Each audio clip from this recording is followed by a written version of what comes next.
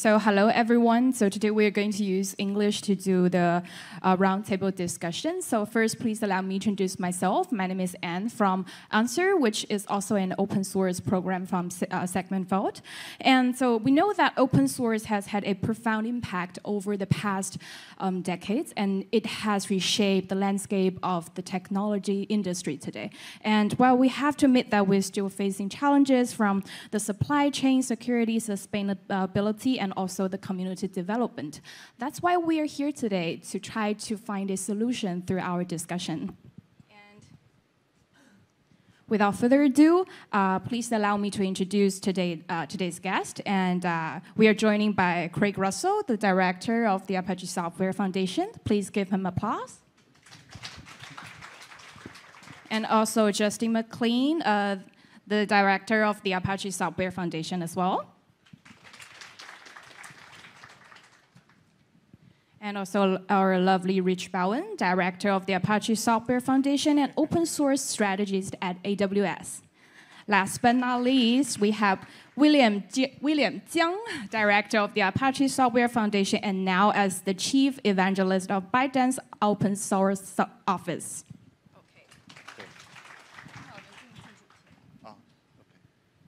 And thank you for coming. And I hope you have already forgot about the jet lag and have a nice sleep last night. So I believe everyone's experience and your unique insights can help us to seek better solutions. So our discussion today will be the future of open source, challenges, and opportunities. Let's kickstart with the challenges, since it's the first part of this topic. I would love to have Craig and William for the first question. So we know after the Log4j shell incident, both governments and enterprises attach great importance to open source supply chain security. So what measures from the Apache Software Foundation have been taken to ensure the security of open source software? It turns out that a lot of what the governments are looking for has been what the Software Foundation has been doing for years. And in particular, the response to vulnerabilities is very well organized and is very much in line with what governments are looking for. So we are almost there in terms of response to vulnerabilities. If you look at the Log4 shell response, it took a week for us to figure out what was wrong and another week to fix it and release a patch. So the real problem is following on. How do you make sure that the downstream users apply those patches in a timely way to avoid difficulties? Okay, I like to speak in English, but for the great audience, I just switch back to Chinese. Log4j的事情出现之后，实际上大家都应该都有感受，实际上就是很多线上的同学可能都是忙着要去打补丁，但是我觉得就是开源这个事情，实际上是生产者和消费者之间其实是要做一个比较好的一个沟通。刚才 Craig 其实也已经说了，就是在基金会层面上面。fix 这个问题的话，其实是花了比较快的时间去 fix， 但是业界就是大量的我们不管就是开源的这个下游的使用方的话，实际上是会花很长的时间来去修复它。在这个过程中，我觉得基金会其实也做了很多的讨论，包括 SBOM 的一些事情，包括就是大的一些企业，我们在使用开源的时候，我们应该怎么更好的去做一些事情。那在这个层面上面，其实我们大家是可以一起做很多事情的。那不管是通过基金会这边就是快速的打补丁，还是就是我们的下游使用方的话，去更快的去了解这些东西。因为甚至包括我们基金会自身，其实也有大量的这种开源软件在使用着 Log4j 的事情。像我们也在做快速的一些响应包括我们引入了 GitHub 的 dependency boat。然后会及时的通知有相应的这些补丁的这些信息，然后推动我们的这个项目能够快速的做响应、做迭代。但是其实我们这边也需要呼吁大家，就是出现这个事情的话，其实是更多大家是一起协同的一个结果。更多的时候我们要一起来去了解到这个开源软件的这个开发的特点，然后实时的去获得到上游的这种支撑。包括今天其实那个Victor 其实也提到了，就是我们其实拥抱上游，更好的跟上游一起去合作，其实这样能更快的、更有效的帮助我们来解决这方面的这个问题。So thank you, and let's move on. And we also know that the open source softwares have become a part of essential infrastructure. So here it comes to Rich and Justin.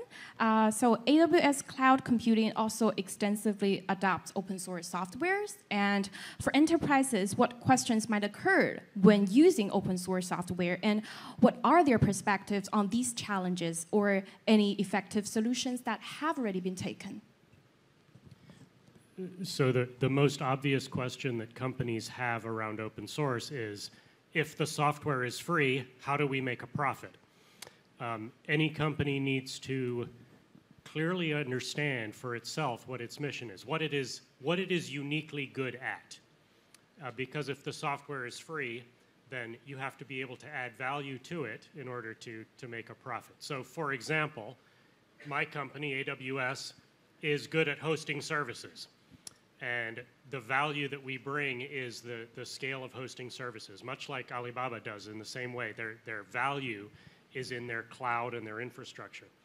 And so it's important that a company define for themselves what their unique value proposition is, what they're uniquely good at. The other thing that businesses find very challenging with open source is waiting.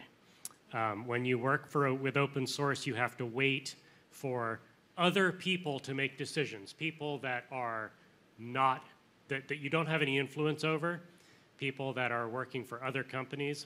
And so companies tend to try to find ways to go faster, to route around. They see waiting as an obstacle to overcome. And what I try to encourage management to understand is that the waiting allows you to arrive at decisions that are accepted by the entire community, but more importantly, that it gives you the perspective that is different from your own. It allows you to see things that you could not see for yourself because you're seeing through the eyes of the community. Great answer.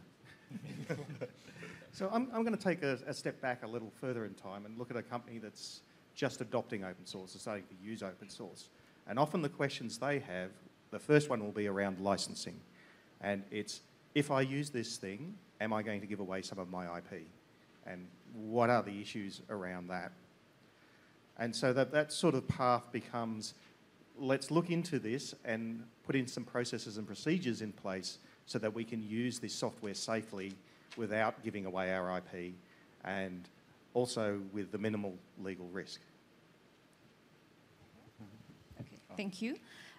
So actually, today when I entered the venue, you can see the community, this word is appearing everywhere, but still want to combine it with a little bit of security as well. So how to leverage the power of the community to tackle the challenges of the supply chain of open source software?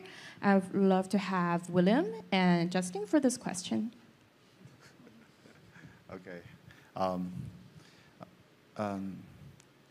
Just as I had mentioned, 其实我就是我刚才because I need to speak first, I just want to make sure Justin know about what I'm thinking. So I switch to. I can read. Okay. No, the translation just treats the language one way. If I speak Chinese, it doesn't make sense. So I have to switch back to English to make sure. Maybe William just wants to seek a challenge to give him a chance. Okay. Back. What's the question? Thank you. So I would go and repeat this question again. Actually, I know that. So use the community powers to yes, to tackle the supply chain. Yes. Yeah. I think we need to have a lot of conversations, and especially, as I mentioned in the early questions, I mentioned the downstream needs to talk to the upstream, and we need to work together. And especially in open source world, it's like when we publish the software, we barely know who uses it. And we have the license to help us to protect us with the no warranty. But I think a lot of users, especially I think in China, we have a lot of users use open source. They just take it for granted, think it's good enough. And because a lot of people use it, it's safe. Or I don't need to care about that. So sometimes we need to educate them and to make sure they know what's the consequence if they just download the software and, well, it's just, let us know we need to take a rest. But back to the questions is, we need to educate and maybe use the power of the community to make sure they know they don't need to take the software ungrounded, and just like they take it from the supermarket and they don't need to pay for it, and someone will take care of it. So they need to take care of himself. And I think the best way is we work together and let the users to talk to the upstream, and once the security patch released, they were informed, and they can keep update their software in time. So that's my opinion. I like your eggs analogy. I think you should look at the use-by date on your eggs as well. So if you're using open source software, there's a big difference between a random project on GitHub and software produced by a foundation. It's more likely that the foundation is going to take security a lot more seriously, and they're going to look at all the dependencies that they have in their code, and they're going to make sure that they get updated and don't have security vulnerabilities in them. They might even go as far as releasing software builds of materials, so you can actually have a way of looking at what they do depend on and find out if there's any future issues that's going to occur with that. And I think we're going to see that happening more and more in the near future. And I know that, Justin, you were going to deliver a keynote speech tomorrow about the Apache way, building community and longevity. And that really helps me to move on to the next question. It's also about the community too. I would love to ask you, since you're also a community manager, so how can we attract and engage more contributors while ensuring diversity of the open source community? I would love to have you and Craig for this question. The first thing I would do is look at who you're currently attracting in your contributors. Now, I know some projects, for example, either intentionally or unintentionally, may have a high committer bar. And it may be that the people that only end up becoming committers are groups who can work full-time and are employed by a company. And then you're missing out on about half your contributions that could happen. You want to maybe look at the process and see what groups you're attracting and not attracting, and change things so that you're, for example, lowering the committer bar so that you do attract people who are only working part-time or are volunteers, will have other issues in their lives that means they can't contribute every single day. And those contributions, while they may not be as consistent or every single day, are very valuable because they give you a different perception and may come up with some interesting and diverse ideas that actually makes your product a much, much better product. I would only add that if community development is part of the thing that makes your project work, this has to be something that every community member thinks about and actively works on. So, for example, if you have a question on your mailing list that is a really stupid question, you could say in writing, this is a really stupid question, why don't you do some research? Or you could say, I'm not sure I understand the question. Can you tell me more about what you're trying to accomplish? So everybody in the community has a part in making even stupid questions from people who don't know what they're doing, to take that as an opportunity to say, maybe our documentation needs a little bit of work, and encourage a dialogue with the person who didn't understand. And maybe it's the person who really doesn't understand what they're doing, or maybe it's the documentation that could help that person understand. So this is something that everybody needs to be aware of and pay attention to the questions that come in. And in fact, sometimes it's a developer who's asking a question, how do I use this API? What is this API really supposed to do? And I tried to use it and it didn't work. And maybe they're using it wrong, or maybe there's a bug. And until you know whether there's a bug or whether they're using it wrong, you engage them.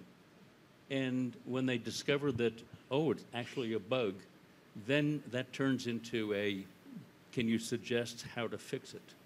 And that is engaging the community, somebody who can actually fix something, provide a patch or a pull request, and then you've engaged another member of the community. And the more they engage, the more you say, well, this person is providing value to the community, and we should make them a contributor, recognize them, and then if they contribute more and more over time, you make them a committer. I would just say, summing that up, be welcoming to new users. That's a good way to put what I just said. You know, that just really reminded me of my first day on GitHub. I was like so confusing and reading those docs. I was like, where should I start? Or like, But then I just asked a help from my IT colleague who like do a video tutorial for me. And then in the end, he was trying to make sure that I understand it. So he said, you do this from the top of it and let me check whether you understand it or not. But that really helps, though a little bit torturing.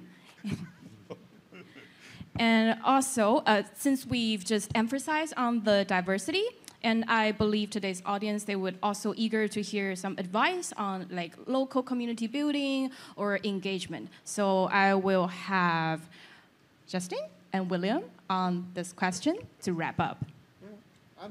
I think there's a simple answer to increasing engagement in the local community, and that is hold local events, get people involved, meet face-to-face. While a lot of open source is done online, you can form much more meaningful relationships with people if you do meet them face-to-face. Oh, hold on. Rich, I will also have your opinion here. Okay. William just told me that he don't want to like end up, you know. So we were talking a moment ago about the importance of diversity so that you get other different opinions, different perspectives.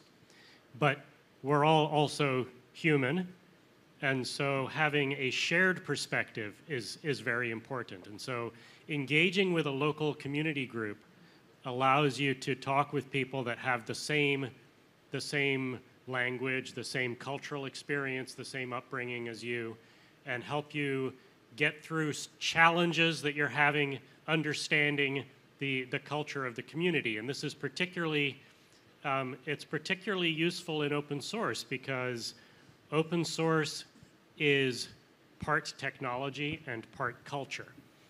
And when a project is predominantly developed by people in Europe or in the United States, it comes out of a culture that may be less familiar to you. And so having a local group of people with a shared culture to help get through those challenges can just be so important.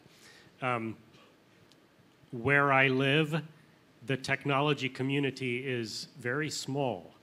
And finding people to engage with locally and have face-to-face conversations is very challenging, and that is why I like going to events so much, because it gives an opportunity to actually sit down with people and share a meal. I've shared meals over the last few days with good friends, and it's just amazing how much sitting down and having a meal with somebody improves the quality of conversation. So I know that it can be challenging to find time in your schedule to meet with these local user groups, but I really encourage you to make the time to do that.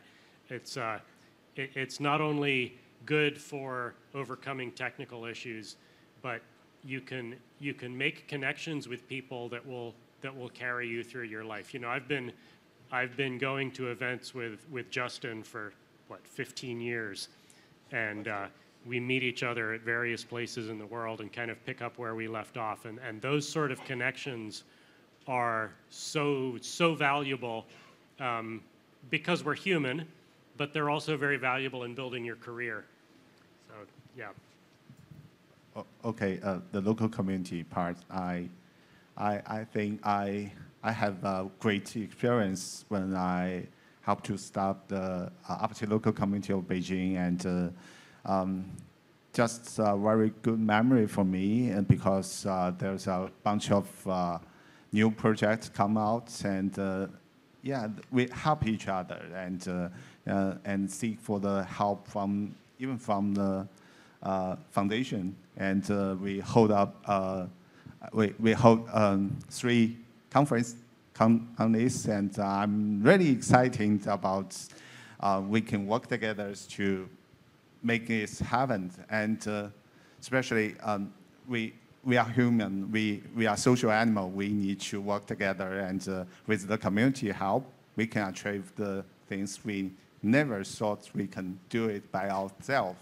And yeah, I'm very excited about talking to people, and even to share my open source experience, do some conferences, and yeah, just as the quick shows in the slides, and in a conference 2019 in Tsinghua University, I even meet my colleague in ByteDance.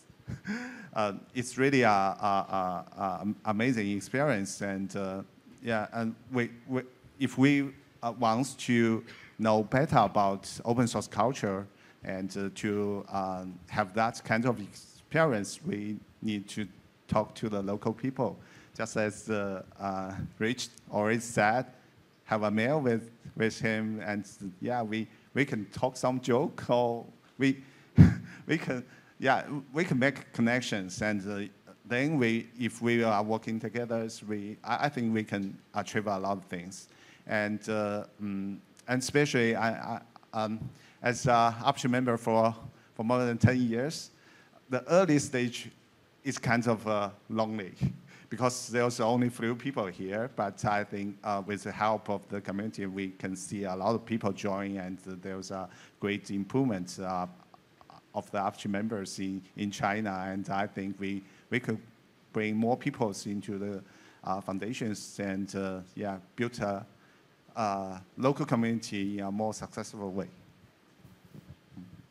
Thank you so much, William. Oh, I have like an extra little question. Like, since you've mentioned about having meals together, I mean, the opening is pretty hard. So how do you like start the conversation? Any tips on this as our last question for today's roundtable discussion? How do you start a conversation? Well, one of the definitions of community is people with a shared interest or a shared mission.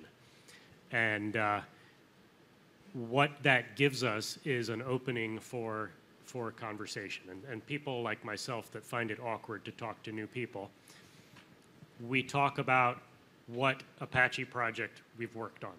It's a great place to start. Or we talk about what technology space we're interested in. And this is why people tend to talk about their job before they move to things that are more personal. And so I find it because I've been a technologist my whole life, I find conversations at these events to be easier than, you know, than meeting people through work or whatever that don't have these same shared interests. And so being involved with Apache for over 25 years now, my oldest and closest friends are through this community, through those initial conversations. Thank you. And I will also invite you guys to like participate Rich speech on 20th, where he will share on communication strategies with the management teams and elaborate more on open source. And I'm very thankful to having like half hour with you guys. Very good conversation, and I got pretty much inspiration. And I hope you guys also enjoyed today's roundtable discussion where we discussed about sustainability, security, and community development. And I hope your open source journey has already been gassed up with more inspiration as well. So let's wrap up and call it a day. Thank you so much for participation, and thank you for the audience and your patience. Thank you. Enjoy your lunch. Wow. We made it.